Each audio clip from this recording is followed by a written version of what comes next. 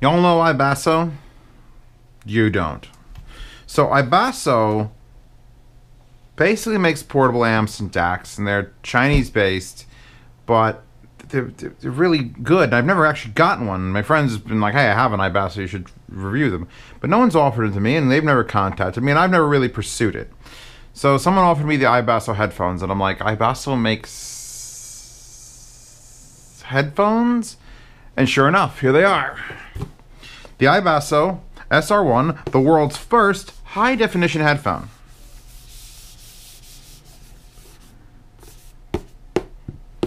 Okay, here's the thing though, it does employ a little bit of tech that is not normal.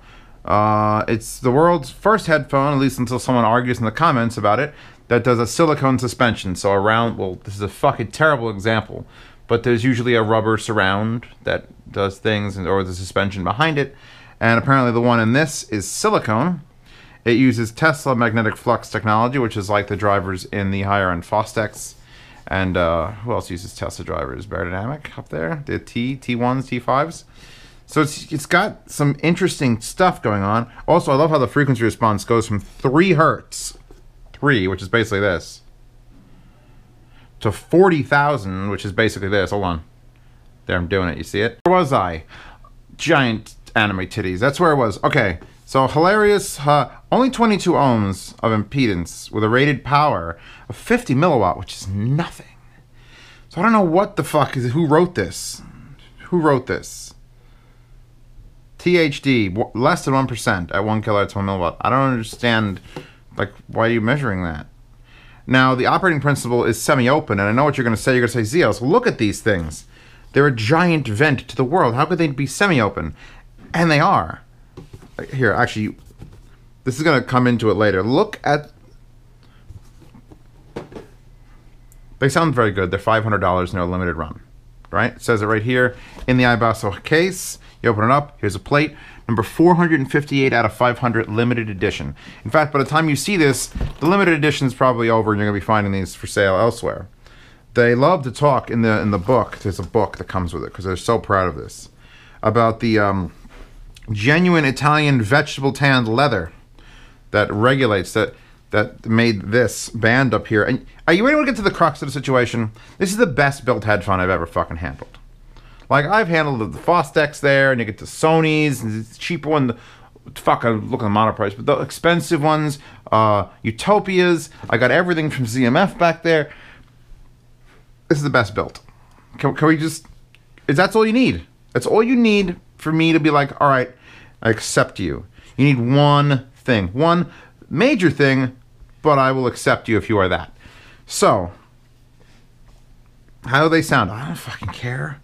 Actually, they sound pretty good. A little bit dulled. Like, I would like almost them to be a little bit sharper, but I think that's because there's so much dampening in them. Let's look at the build before I move on, because you need to look at these and go, you know what you look like when you're wearing them? You look like a 1950s space monster from a fucking sitcom. You just do, all right? So they've got this metal cage that proceeds through that entire thing, as you could see on the box there. If you're building a headphone, if you're a company that's starting from scratch to build a headphone, I would highly recommend using this as the example. Because a lot of times people are like, oh, no, less parts, more simple, more simple. But what if it was more parts? More simple to make parts. 3 rings and then 4 pieces to hold the rings, and then you screw them together, and then, you know, this, instead of making a big clamp, it's just this piece and this piece, and then there's this center piece that they screw into, and that pivots. So this whole piece is like an assembly that's metal. That's metal on, that might be plastic. The center piece might be plastic, but the metal attaches to it, and it just needs to pivot that much. And then this piece is metal, and then you attach to the back of that the spring steel, and then the sliders, which are very, very stiff. And then for the suspension, and I don't know how they did this, considering how many headphones I fucking have that have suspensions. This is the nicest one. It says iBasso audio in Tuscany, fucking vegetable tanned leather, which they keep saying it's from Tuscany. So I gotta, you know, that the council has verified that this is Tuscan leather, in case you're wondering. And it's fucking beautiful. Like, oh my god. Like, yes. And then look how wide it is. And then the inside is like a suede that has all of my dandruff ever in it. I'll clean this before I return it to the owner. And it's just this giant strap, and it's so nice. And it's just so well built and put together. And look at the little bolts, and holy shit. Ready for the negatives about the build? This is the first thing I noticed. Before the wire, we'll get to the wire in a second. So they make their own pads, and they're nice pads. Like, they're slightly angled, big cup. I didn't change them. They're memory foam. I didn't want to touch them. They made a mistake. And I'll tell you what it is. When Brainwaves makes a set of pads, or ZMF, or Fostex, this seam here, on the right side it's at the bottom and the fat parts at the back, and on the left side it's on the bottom and the fat parts in the back. They make two different pads. But they cut one corner. The seam's in the top here, and the seam's in the bottom here. So they make one pad. It's not mirrored. And they put one on one side, one on the other side, and they rotate it, and therefore you have a seam up here and a seam down here. Kill me, I wish I was dead. Dead inside.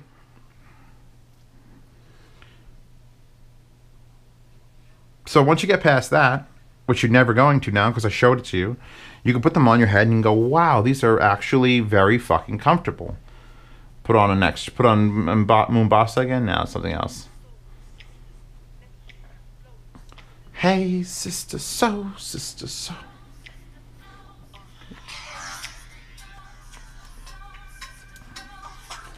They project sound like an open back, but they don't sound like an open back. You put them on, people are outside, things are happening. You put them on, and me talking, you could hear that it's like I'm wearing earmuffs. So, which is a remarkable feat considering how open they fucking look. And like I could just see, like the driver's in there, but they're doing something to make them semi-open and only semi-open. Again, beautiful case, Tuscan leather. Excellent sound signature choice for a first headphone. What the fuck is this? iBasso. Because headphones have had MMXC connectors before. My first pair of M1060s. That was the first thing they changed, by the way. They made them 1/8 inch. So it comes with this beautifully straight cloth covered cable with a little separator, and then you look at the plug and it's like, oh, that's really nice. It's one piece. No, wait a second. Did they custom machine their own smaller diameter 3.5mm adapter that screws on the front and it matches everything? Oh, that's gorgeous. And it says iBasso. Great. Fucking fantastic. And it comes up here and it's the right length. It's like the perfect length for a desk. It's perfect. Then you come to the connectors and it's like, what? So these are locking MMXCs. So let's see what's with the right channel in. So you go and you got to stick it in and you got to go pop and you got to rotate, and you could actually see there's a little gap there that shows you where it's going, and that's how you connect the wire. And I hate this system because I want to try these balanced so bad. Well, there's a way to do it. Let me show you how to do that. First we take out these unnecessarily fucking locking things. Let's unplug this so we get line out. On the QES Labs reference, I have this set from a FIO set of IEMs, and it's for a little baby set of IEMs, a tiny thing. But if we get it up in there, and I'm a pro at getting it up in there, hold on. Oh yeah, we can just get it in there. Now we have IEM balanced.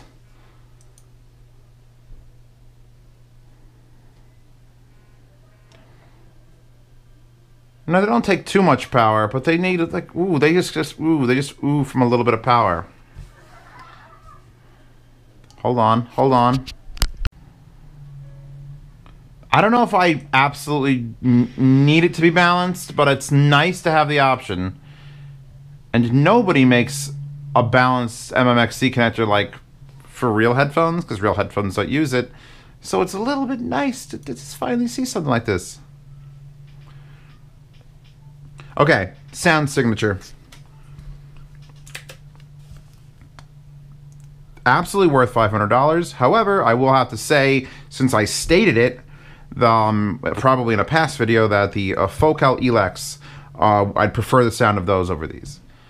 If that's what you're going for. That's the thing. That's the fucking thing. Do you want French made? Because these are better built straight up than anything. This is like NASA level construction here. Look how flush all this stuff is, and how perfect that is, and how this moves and is. How is it is. Look how is it is.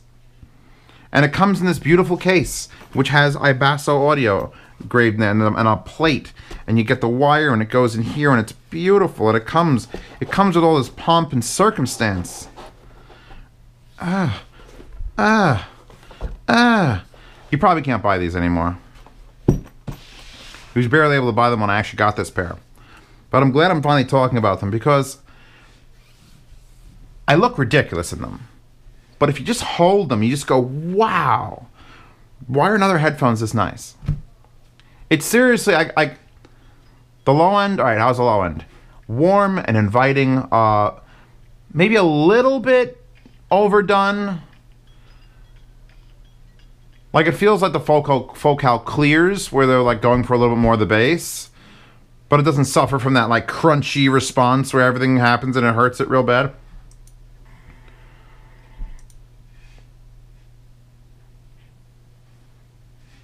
What imaging, too. I'm right here on corn, no one's there, and something's just slowly moving. From both sides. I wish they didn't leak, because they leak so much. I would love to be able to say, oh, they're semi-open, just like the T20s. Well, T20s are supposed to be open, but they're semi-open. T50s. I would love to tell you we could take these to the office and use them.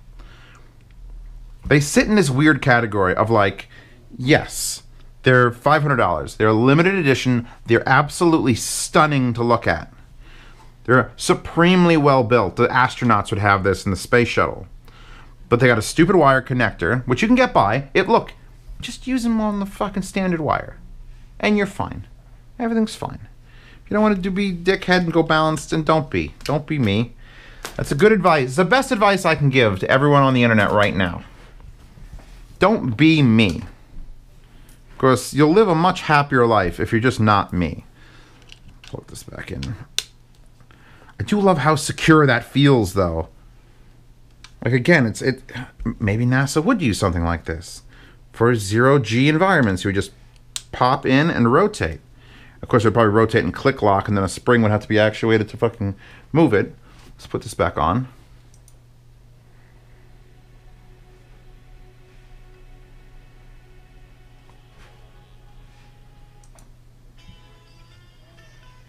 How are the highs, Zeos? Zeos, explain how the damn thing sounds, you bastard. Alright, hold on.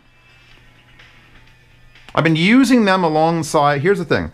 These have shown up in my life alongside the 909s. There was something on the 909s. The entire ZMF thing, all the focals. I got the Sony Z7s. So, these are like the cheapest of the bunch. And then I've got some really cheap Sivgas down there. The 004s, 002s, which are amazing. And I might compare their sound up to this sort of level. I'm not joking. But everything I get, I gotta try to sell it to somebody. One person, even if it's only one person, is gonna watch this review and buy it. That's a guarantee. I don't think I've done a review of a product that one person hasn't bought at all. So you go to iBasso, if they're still for sale, here's what you're getting. You're getting literally the best built set of headphones ever. You could just marvel at. You don't even have to fucking use them. Just look at how the hinge system works, and look at this. I just want to take this off. I feel like I want this, just this. Like how nice this is. The stitching on it. They went all fucking tits out on this. And it doesn't sound bad. In no way does it sound bad. It's just a very specific signature to iBasso, which I've never made a headphone before, so I have no idea if this is their headphone. Like, is this what every iBasso would be? Which is a little bit fuller in the bass. Fuller in the bass. Good imaging. Not incredibly wide soundstage. Just not. The Elex destroy it on soundstage. But they're a pleasurable set of headphones to listen to. They don't bother me. These Z reviews are hammering away in numbers now, just to hundreds and hundreds of headphones and things. And all it can come down to in the future, because I'm only a man and not a robot, is, do these headphones bother me?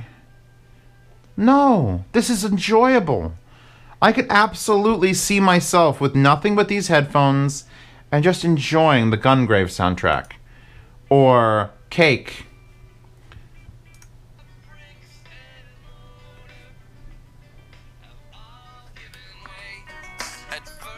They're good headphones. I have nothing exceptional to say about their sound quality. They sound like a $500 pair of headphones should. That whole silicone thing and oh my god, they certainly don't do 3 hertz. And they take more power than 50 milliwatts. That seems silly. But I mean, what are our bullet points? It's got the Tesla driver. Biocellulose, that's what it is. It's a biocellulose with a Tesla magnet and a silicone suspension. So that's like 3 big bullets. Huge bullets. But I don't think that any one of these is doing anything to the sound that is so remarkable that I have to jerk off about it. It's a good sounding headphone. Straight up. I'd enjoy it. I do enjoy it. Plug it into that, plug it into that, plug it into anything here. Pretty much easy to drive here. Let's go from that to that.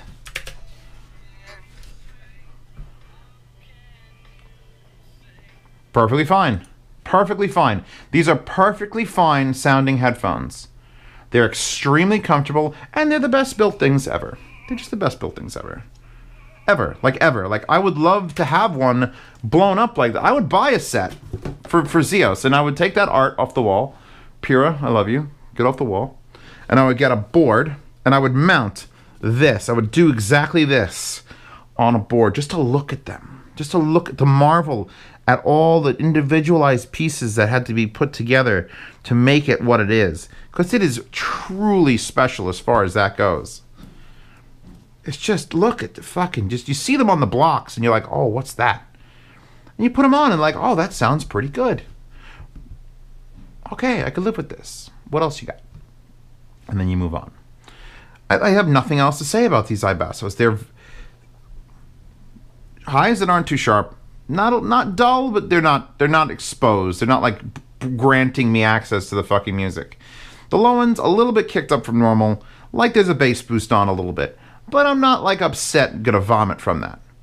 Soundstage, while it isn't very wide, it's like 650 width. HD 650, 6XXs. It's kind of like in that range, a little bassier 650. You want to get real pedantic, that's what I sort of feel out of these. However, I would fucking take this over 650s because fuck. It's this. If they fix that pad bullshit, which they're not going to because they've only made 500 of these and they're done. But if you put on a pair of pads that doesn't have that seam there and then seam on the opposite side, other than the little weird fucking connection jacks, I think you got gold here. Anyway, this is a short review. These are my dailies. Sound demos in the description. Sound demo's probably been released the same day as this. I'm not sure if I'm doing sound demos on this or this and sound demos to break up for 2 days. The wallpaper with the huge wallpaper's in the description if you want to download that. If you want a vertical monitor, put on your phone. You can edit it. Those eyes, that's kind of cool if it is.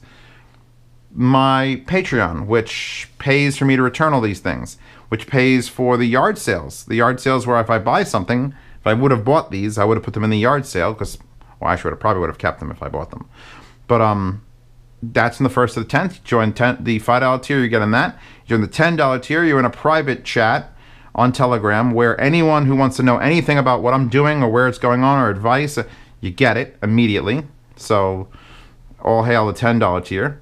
And also you get to see these reviews a couple days early. So if there's a rush on iBasso headphones, you get in on that bottom floor. That's it. I think that's all I have to talk about. It's a good review. It's a simple, solid, short review. That's all you need, really.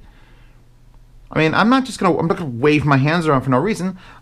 I really like these headphones. But that's it. That's as far as I'm willing to take it. iBasso, don't change what you're doing. Keep going. I want to see the next one to come out. Where are the SR2s? Give it to me.